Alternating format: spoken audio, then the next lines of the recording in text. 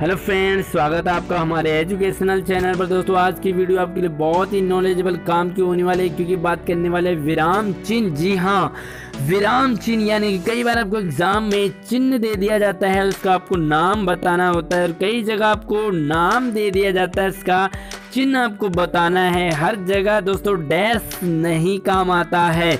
जी हाँ, हर जगह कोमा ही काम नहीं आता है। तो कहाँ पर डैश, कहाँ पर कोमा लगता है दोस्तों, यहाँ पर आपको कुछ तो आपको पता होंगे पहले से ही, लेकिन कुछ का बहुत कुछ का गलत प्रयोग करते आए थे। इससे पहले वीडियो को लाइक कर दीजिए दोस्तों, चैनल को सब्सक्राइब कर दीजिए। तो चलिए बारीकी से समझते हैं। सबसे पहले अल्प विराम। जी हाँ, सुना सुना सा नाम है, इसे कोमा कहते हैं और इसका चिन्ह कुछ इस तरह से होता है।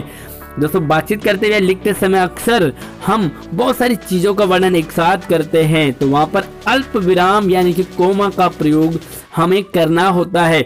जैसे देखो यहाँ पर सीता, गीता, रीता एवं प्रीति स्कूल जा रही, तो आप देख रहे हो बहुत सारे नाम हैं, चाहे बहुत सारी चीज़ हो सकती हैं, बाजार से धनिया, मिर्ची, लहसुन, अदरक वगैरह वगैरह ले आना, तो यहाँ पर भी आपका कोमा आएगा। इस तरह से देखिए, सीता के बाद कोमा, गीता के बाद कोमा। आगे देखिए अर्ध विराम। जी हाँ, ये आप बहुत कम यूज करते होंगे। सेमी कॉलन, अर्ध विराम, जब एक वाक्यांश यानी कि सेंटेंस का एक पार्ट दूसरे से रिलेशन रखता हो, यानी कि दो सेंटेंस हो एक ही सेंटेंस में और वो एक दूसरे से रिलेशन रखते हो, संबंध रखते हो, तो वहां पर यहाँ पर सेमी कॉलन यानी कि अर्ध विराम, इसे कहेंगे आप अल्प विराम से आगे और पूर्ण विराम से पहले। तो चलिए देख लेते हैं कैसे इसका प्रयोग होता है, कहाँ होता है। वह रोता रहा, लोग देखते रहे, लेकिन किसी ने कोई मदद नहीं की। तो दोस्तों यहाँ पर आप देखिए कि एक का दूसरे से संबंध है। देखो वह रो रहा है, इसका संबंध है लोग देखते रहे, इसका संबंध है किसी ने उसकी मदद नहीं की, तो एक का संबंध दूसरे से है। अब आप इसका चिन्ह देख लीजिए, मैक्सिमम आप यहाँ भी कोमा का प्रयोग कर देते हैं, जो कि गलत हो जाता है, आपका एग्जाम में गलत नंबर आपके कट जाएंगे। यहाँ पर देखिए इस तरह से ये सेमी कॉलन का यहाँ पर प्रयोग करना होता है। तो सेमी कॉलन और कोमा, अर्ध विराम और अल्प विराम, थोड़ा सा इसमें समझने वाली चीज है। आगे बढ़िए, उप विराम। जी हाँ, एक और विराम आ गया, उप विराम। इसको आपने बहुत बार देखा होगा, जब किसी कथन को अलग दिखाना हो, स्पेशल कोई स्टेटमेंट हो उसे दिखाना हो, जैसे कि यहाँ पर आप देख सकते हो इसका सिंबल ये होता है, और ये देखिए वैज्ञानिक वरदान। तो ऐसे आपने जब निबंध आपको लिखना होता है तो वहां पर आपको इस तरह का दिखा होता है, तो इसका नाम है उप विराम यानी कि कॉलन। आगे बढ़िए, पूर्ण विराम। वीडियो को लाइक जरूर कर दीजिए। और दोस्तों पूर्ण विराम तो आपने सुना ही होगा, फुल स्टॉप, इसका ये होता है जब कोई सेंटेंस कंप्लीट हो जाता है तो यहाँ पर पूर्ण विराम होता है। ये आपने अक्सर देखा होगा और लगाते भी होंगे आप। यहाँ पे देखिए सेंटेंस के एंड में ये लगता है।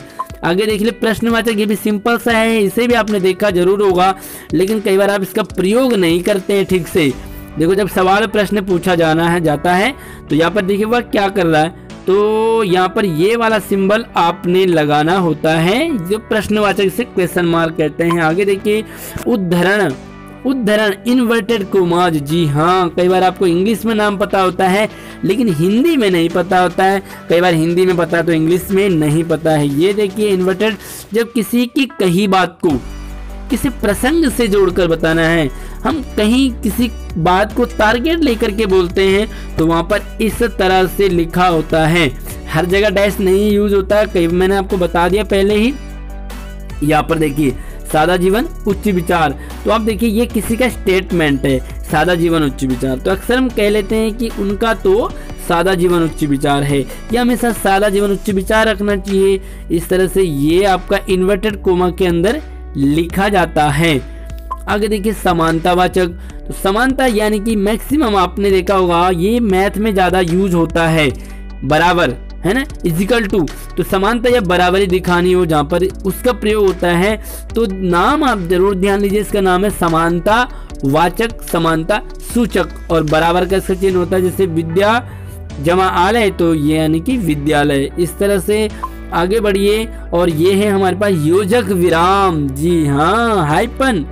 तो दोस्तों इसको आप कई बार डैश समझ लेते हैं, डैश भी जरूर समझिए, ये थोड़ा सा बड़ा होता है डैश से।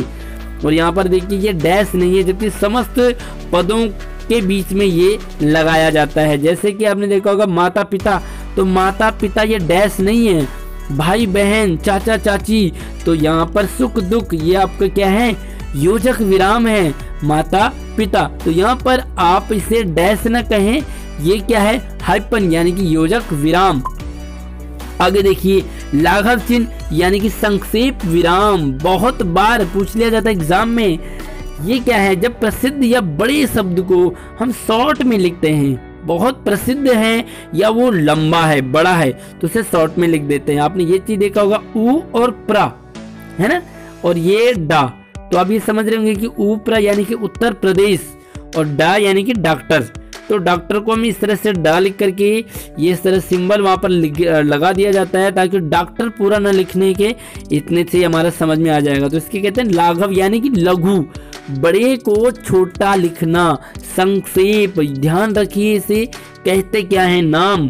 आगे बढ़े विवरण चिन्ह, जी हाँ विवरण, साइन ऑफ फॉलोइंग, और इसका चिन्ह ये होता है, एक्सप्लेन करते हैं हम जब किसी चीज को, तो वाक्यांश में, सेंटेंस में जानकारी, सूचना या कोई संदेश देना हो तो उसके लिए हम अक्सर में इसका प्रयोग करते हैं। जैसे कि वनों से निम्न लाभ है, तो निम्न लाभ के बाद आप यहाँ पे डैश लगा देते हैं, डैश नहीं बल्कि ये चिन्ह लगता है वहां पर विवरण चिन्ह, यानी कि आप और विवरण दे रहे हैं। नीचे आपने 1 2 3 4 5 6 करके पॉइंट में लिखा होगा और उससे पहले आप इस तरह से कर दे, तो यहाँ पर डैश ना करें बल्कि इस तरह का सिंबल, दोस्तों आपका नंबर कट जाएगा।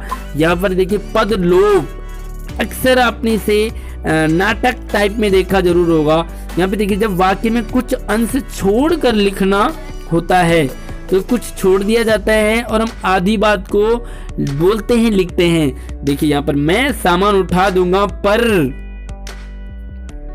के बाद कुछ छोड़ा हुआ है, मैं सामान उठा दूंगा पर ले जाऊंगा नहीं, हो सकता है यहाँ पर ले जाऊंगा नहीं बोलना चाह रहे हो, तो ये डैश डैश डैश करके होता है ना, यहाँ पर डॉट डॉट डॉट, सॉरी, तो डॉट डॉट डॉट आपका पदलोप है, यानी कि कुछ गायब किया हुआ है। यहाँ पर कुछ और लिखना चाह रहे हैं लेकिन उन्होंने आधा लिख करके आधा छोड़ दिया है, तो इसका नाम है पदलोप। दोस्तों कितने आपको पहले से पता थे, कौन से नए जान रहे हो कमेंट में जरूर बताइए।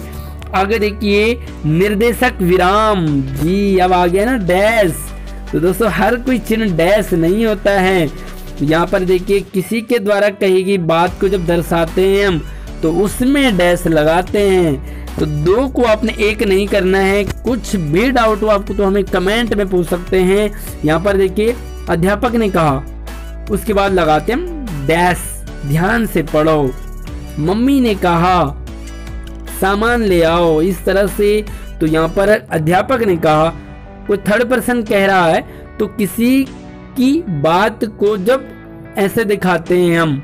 आगे देखिए कोष्ठक चिन्ह, ये मैथ में भी आपने बहुत देखे होंगे, ब्रैकेट्स। तो ये देखो अर्थ को और अधिक स्पष्ट करना होता है, क्लियर करना होता है। देखो मैथ में इसकी लैंग्वेज दूसरी हो सकती है लेकिन हम बात कर रहे हैं हिंदी में कोष्ठक।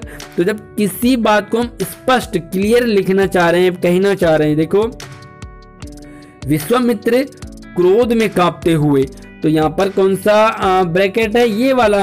तो यहाँ पर देखिए ठहर जा, वैसे तो विश्वामित्र क्या कह रहे हैं, विश्वामित्र कह रहे हैं ठहर जा, लेकिन वहां पर वो कांपते हुए, तो ये देखो अधिक और स्पष्ट करना चाहा उन्होंने, तो यहाँ पर क्लियर हो गया आपको। आगे देखिए विस्मयादि बोधक विराम चिन्ह, विस्मयादि बोधक, जब घृणा हर्ष आश्चर्य करुणा आदि भाव जब वहां पे दिख रहे हो तो उसका चिन्ह ये होता है।